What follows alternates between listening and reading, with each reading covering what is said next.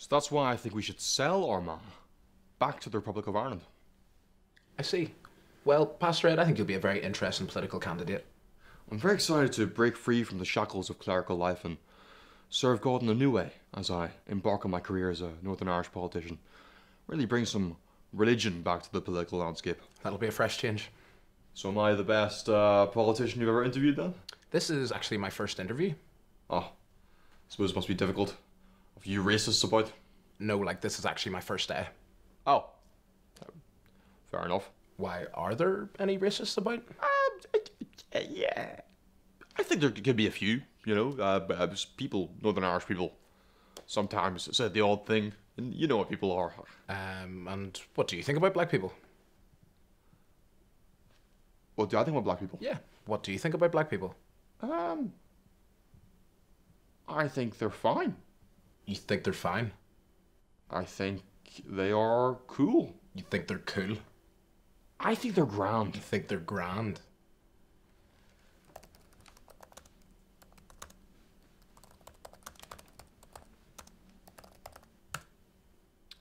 Well, Pastor Ed, it's been great interviewing you. Yes, you too. I mean, being great being interviewed by you, specifically. I'm gonna head off.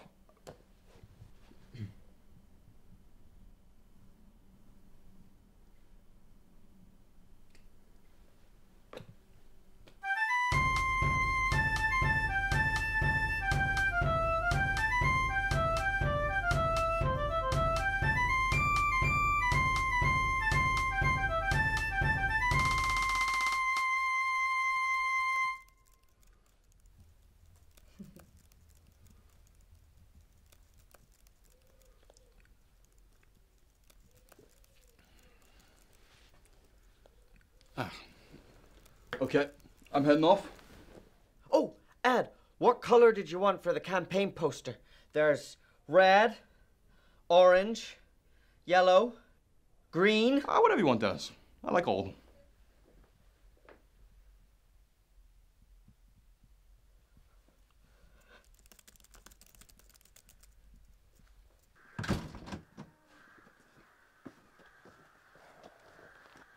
Hello there, Pastor. Hello, Callum. Out and about. Yes, yes. Same as yourself. Good, good. I hear you're not a racist now, Pastor. What? What made you lose commitment to that kind of thing? Who says I'm not racist? Sure, everyone's been saying it, Pastor. Sure, suppose we'll all not be racist now. What's the official line the Orange Order's taking on this? No. You see, me and my friends like a pint on a Friday night.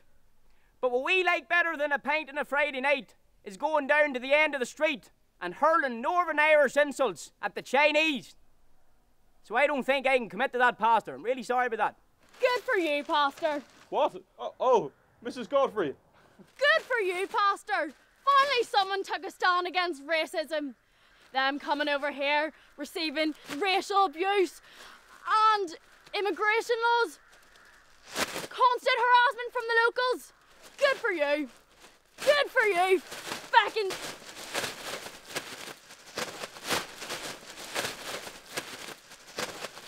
politicians. It's not politicians, it's the Orange Order he's after. I'm not after the Orange Order.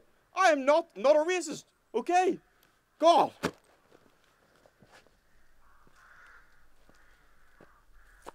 So how's things, Mary? How's the wife? Oh, she actually died in a car crash the other week. Oh, great. But, you know, I've got a new bird on the go. You know how it is. Look at this, Dennis. New interview with Pastor Ed, Unionist political candidate, shows him to be the new face of left-wing, progressive orange politics. He is quoted as saying, "Black people are grand." Aye, and what's wrong with that then, Ed? What's wrong with that? What's wrong with that? If people think I'm a liberal, it will ruin my chances of winning the May elections, that's what. What? Oh, no, come on, Ed. I don't think that's very likely. The only way that would happen is if Northern Irish people were so small-minded that they'd actually choose a candidate based on bigoted ideals rather than actual political policy. And now that I'm saying it, Ed, I think actually, that could hurt your chances quite a bit. I don't understand. I thought that journalist was sound. Why would he publish such a slanderous article about me? Ed, who's that fella out there with the big wooden stick? Oh, fuck's sake. It's Liam Neeson again. Liam! There's no black people here named. Go home. Go home. I won't tell you again. I will find you. I will kill you. I saw you earlier shouting there, you two you all get. Fucking This is getting ridiculous.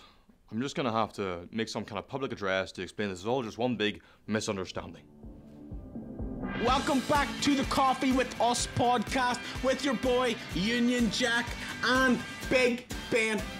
He is a degree.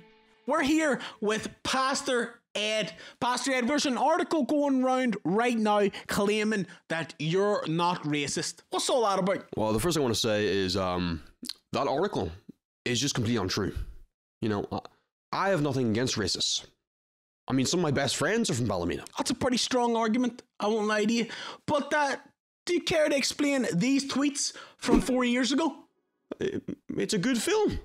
Michael B. Jordan was extremely compelling. And what about these photos right here? Oh, come on, that's obviously Photoshopped. I don't know, there's a lot of strong evidence against you here. And I'll tell you one thing for free.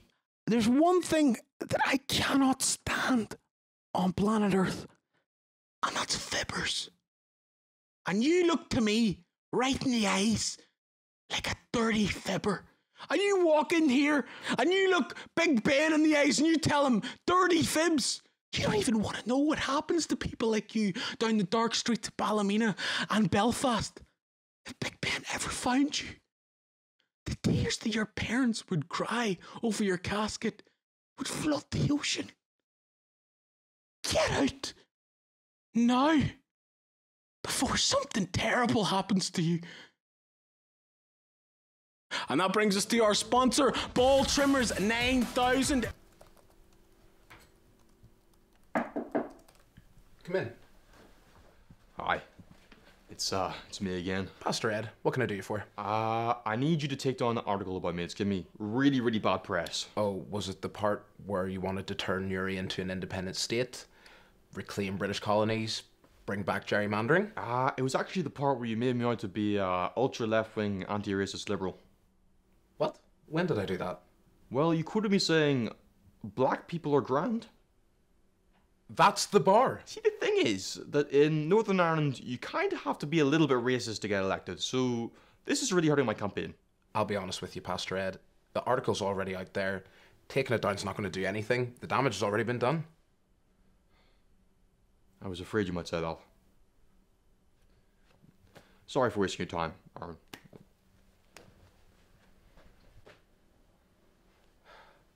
Wait. What is it?